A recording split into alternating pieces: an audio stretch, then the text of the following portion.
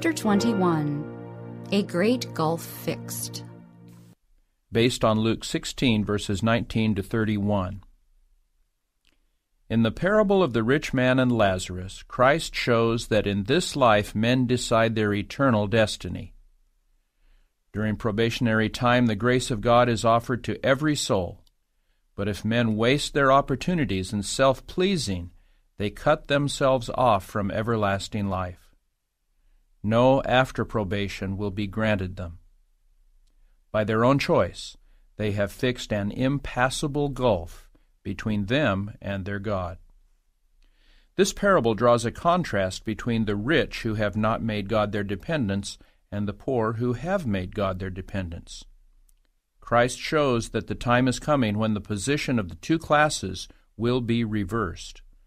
Those who are poor in this world's goods, yet who trust in God and are patient in suffering, will one day be exalted above those who now hold the highest positions the world can give, but who have not surrendered their life to God.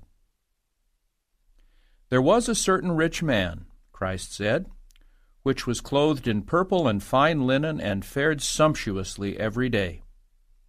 And there was a certain beggar named Lazarus, which was laid at his gate full of sores, and desiring to be fed with the crumbs which fell from the rich man's table. The rich man did not belong to the class represented by the unjust judge, who openly declared his disregard for God and man. He claimed to be a son of Abraham. He did not treat the beggar with violence or require him to go away because the sight of him was disagreeable.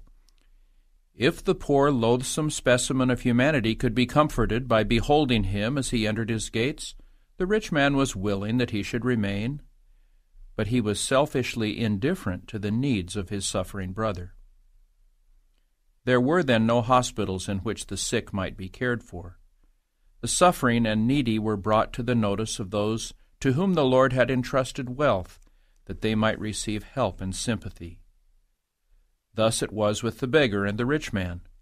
Lazarus was in great need of help, for he was without friends, home, money, or food. Yet he was allowed to remain in this condition day after day, while the wealthy nobleman had every want supplied. The one who was abundantly able to relieve the sufferings of his fellow creature lived to himself, as many live today. There are today close beside us many who are hungry, naked, and homeless. A neglect to impart of our means to these needy, suffering ones places upon us a burden of guilt which we shall one day fear to meet. All covetousness is condemned as idolatry.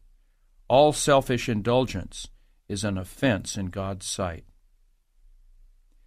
God had made the rich man a steward of his means, and it was his duty to attend to just such cases as that of the beggar.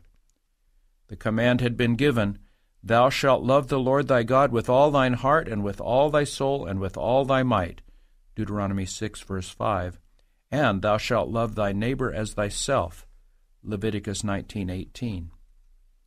The rich man was a Jew, and he was acquainted with the command of God. But he forgot that he was accountable for the use of his entrusted means and capabilities. The Lord's blessings rested upon him abundantly, but he employed them selfishly to honor himself, not his Maker. In proportion to his abundance was his obligation to use his gifts for the uplifting of humanity. This was the Lord's command, but the rich man had no thought of his obligation to God. He lent money and took interest for what he loaned, but he returned no interest for what God had lent him. He had knowledge and talents, but did not improve them. Forgetful of his accountability to God, he devoted all his powers to pleasure. Everything with which he was surrounded, his round of amusements, the praise and flattery of his friends, ministered to his selfish enjoyment. So engrossed was he in the society of his friends that he lost all sense of his responsibility to cooperate with God in his ministry of mercy.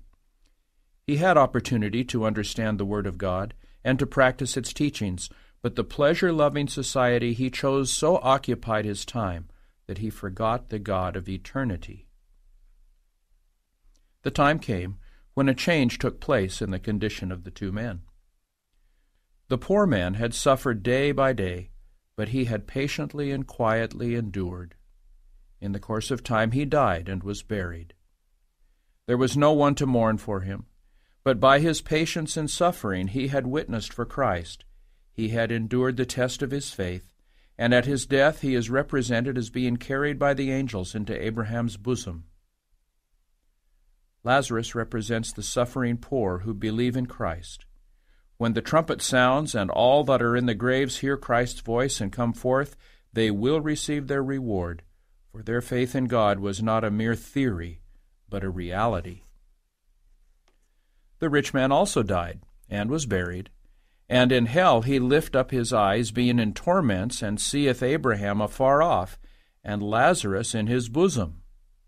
And he cried and said, Father Abraham, have mercy on me, and send Lazarus, that he may dip the tip of his finger in water and cool my tongue, for I am tormented in this flame. In this parable, Christ was meeting the people on their own ground. The doctrine of a conscious state of existence between death and the resurrection was held by many of those who were listening to Christ's words. The Savior knew of their ideas, and he framed his parable so as to inculcate important truths through these preconceived opinions. He held up before his hearers a mirror wherein they might see themselves in their true relation to God. He used the prevailing opinion to convey the idea he wished to make prominent to all, that no man is valued for his possessions, for all he has belongs to him only as lent by the Lord. A misuse of these gifts will place him below the poorest and most afflicted man who loves God and trusts in him. Christ desires his hearers to understand that it is impossible for men to secure the salvation of the soul after death. Son, Abraham is represented as answering, remember that thou in thy lifetime receivest thy good things, and likewise Lazarus evil things. But now he is comforted, and thou art tormented. And beside all this, between us and you there is a great gulf fixed, so that they which would pass from hence to you cannot, neither can they pass to us that would come from thence. Thus Christ represented the hopelessness of looking for a second probation. This life is the only time given to man in which to prepare for eternity. The rich man had not abandoned the idea that he was a child of Abraham, and in his distress he is represented as calling upon him for aid. Father Abraham, he prayed, have mercy on me. He did not pray to God, but to Abraham. Thus he showed that he placed Abraham above God, and that he relied on his relationship to Abraham for salvation. The thief on the cross offered his prayer to Christ. Remember me when thou comest into thy kingdom, he said, Luke 23:42. And at once the response came, Verily I say unto thee today, as I hang on the cross in humiliation and suffering, thou shalt be with me in paradise. But the rich man prayed to Abraham, and his petition was not granted. Christ alone is exalted to be a prince and a Savior, for to give repentance to Israel and forgiveness of sins, Acts 5:31. Neither is there salvation in any other, Acts 4, verse 12. The rich man had spent his life in self-pleasing, and too late he saw that he had made no provision for eternity. He realized his folly and thought of his brothers who would go on as he had gone, living to please themselves. Then he made the request, I pray thee, therefore, Father, that thou wouldest send him, Lazarus, to my father's house, for I have 5 brethren, that he may testify unto them, lest they also come into this place of torment. But Abraham saith unto him, They have Moses and the prophets, let them hear them. And he said, Nay, Father Abraham, but if one went unto them from the dead, they will repent. And he said unto him, If they hear not Moses and the prophets, neither will they be persuaded, though one rose from the dead. When the rich man solicited additional evidence for his brothers, he was plainly told that should this evidence be given, they would not be persuaded. his request cast a reflection on God. It was as if the rich man had said, "If you had more thoroughly warned me, I should not now be here."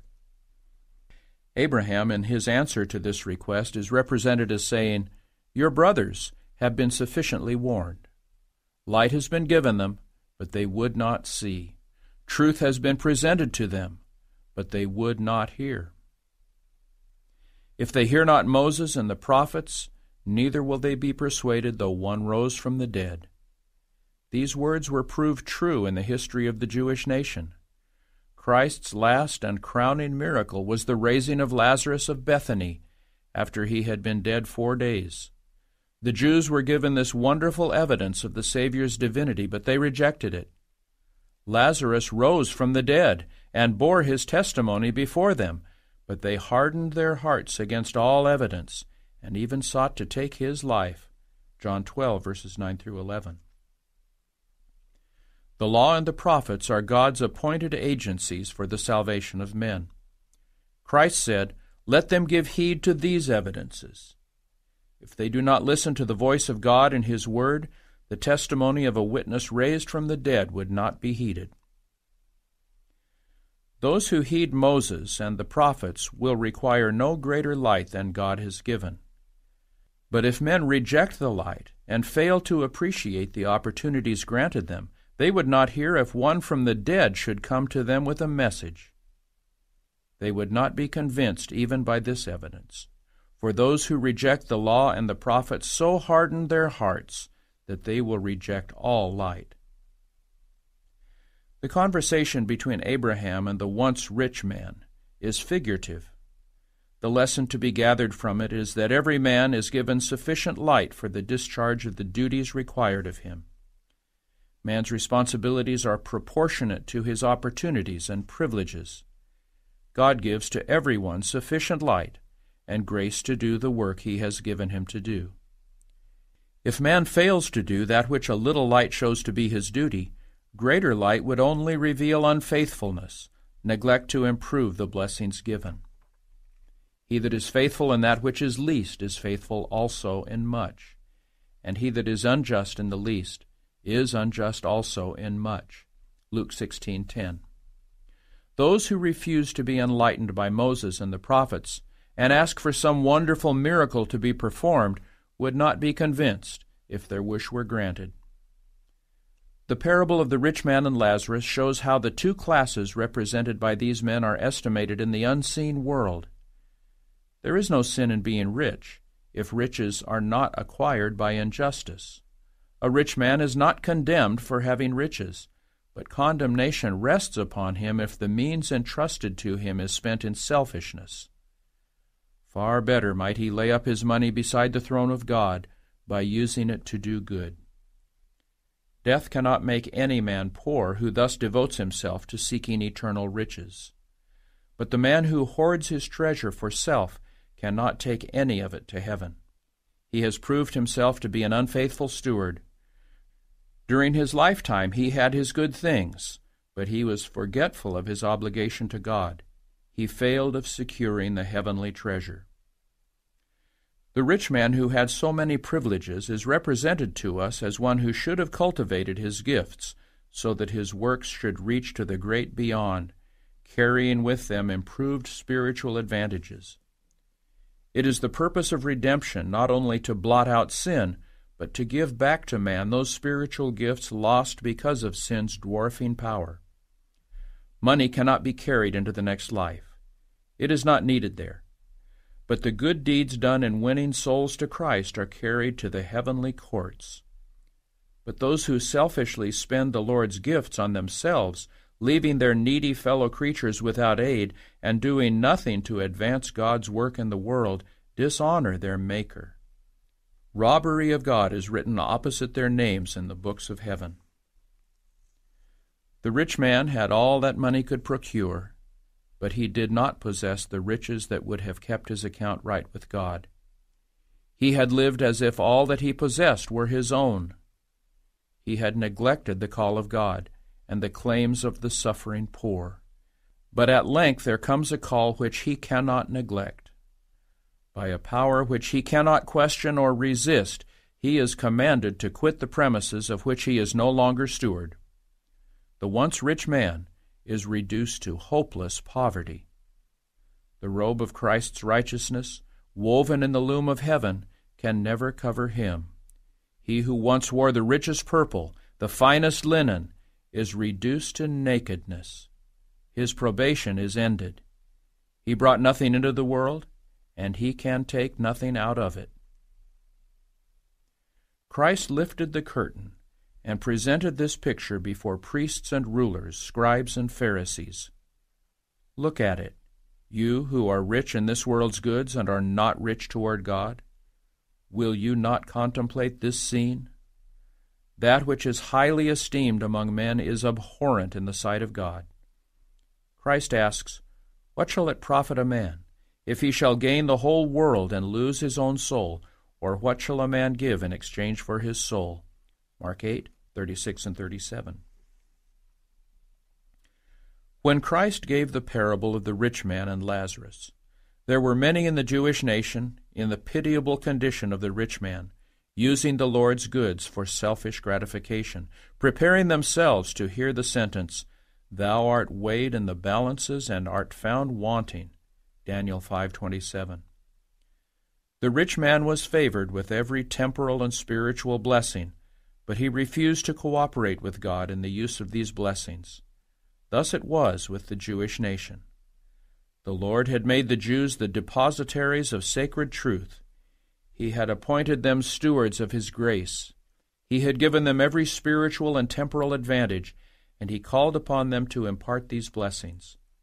Special instruction had been given them in regard to their treatment of their brethren who had fallen into decay, of the stranger within their gates, and of the poor among them.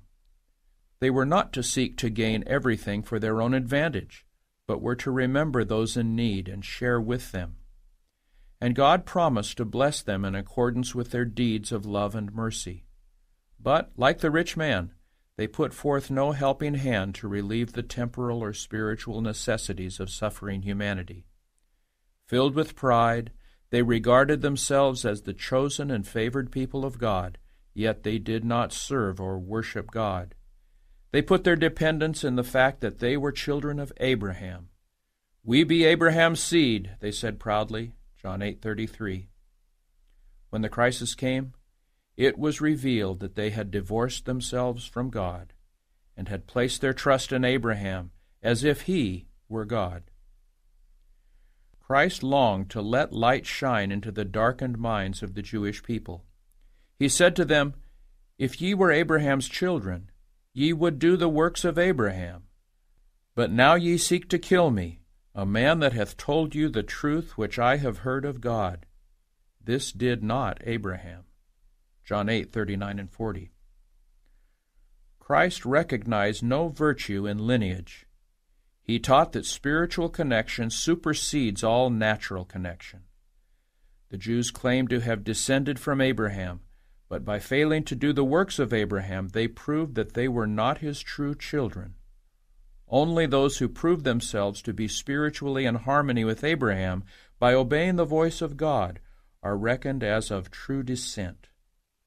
Although the beggar belonged to the class looked upon by men as inferior, Christ recognized him as one whom Abraham would take into the very closest friendship.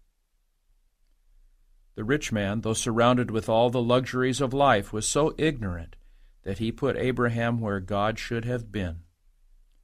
If he had appreciated his exalted privileges and had allowed God's Spirit to mold his mind and heart, he would have had an altogether different position. So with the nation he represented. If they had responded to the divine call, their future would have been wholly different. They would have shown true spiritual discernment. They had means which God would have increased, making it sufficient to bless and enlighten the whole world.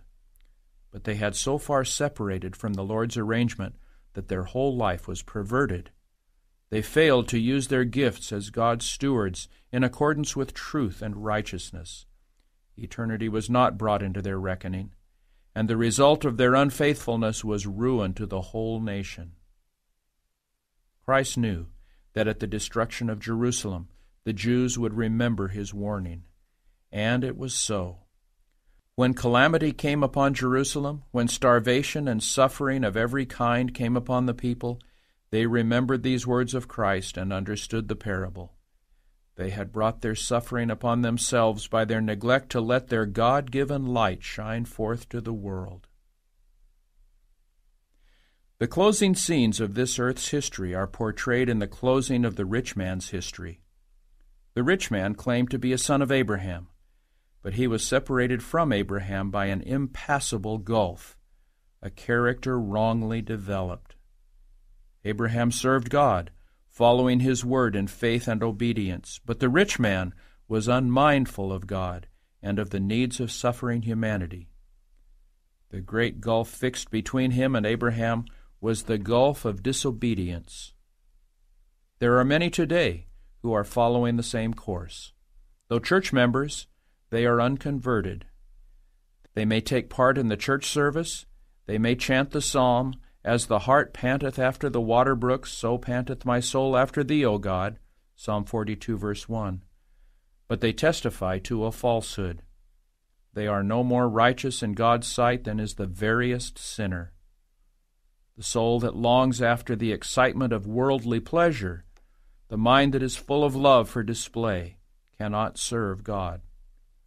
Like the rich man in the parable, such a one has no inclination to war against the lust of the flesh. He longs to indulge appetite. He chooses the atmosphere of sin. He is suddenly snatched away by death, and he goes down to the grave with the character formed during his lifetime in co-partnership with satanic agencies. In the grave he has no power to choose anything, be it good or evil, for in the day when a man dies, his thoughts perish. Psalm 146:4 and Ecclesiastes 9:5 and 6. When the voice of God awakes the dead, he will come from the grave with the same appetites and passions, the same likes and dislikes that he cherished when living. God works no miracle to recreate a man who would not be recreated when he was granted every opportunity and provided with every facility. During his lifetime he took no delight in God, nor found pleasure in his service. His character is not in harmony with God, and he could not be happy in the heavenly family. Today, there is a class in our world who are self-righteous. They are not gluttons, they are not drunkards, they are not infidels, but they desire to live for themselves, not for God. He is not in their thoughts. Therefore they are classed with unbelievers. Were it possible for them to enter the gates of the city of God, they could have no right to the tree of life, for when God's commandments were laid before them with all their binding claims, they said, "No." They have not served God here. Therefore they would not serve him hereafter. They could not live in his presence, and they would feel that any place was preferable to heaven. To learn of Christ means to receive his grace, which is his character. But those who do not appreciate and utilize the precious opportunities and sacred influences granted them on earth are not fitted to take part in the pure devotion of heaven. Their characters are not molded according to the divine similitude. By their own neglect, they have formed a chasm which nothing can bridge. Between them and the righteous, there is a great gulf fixed.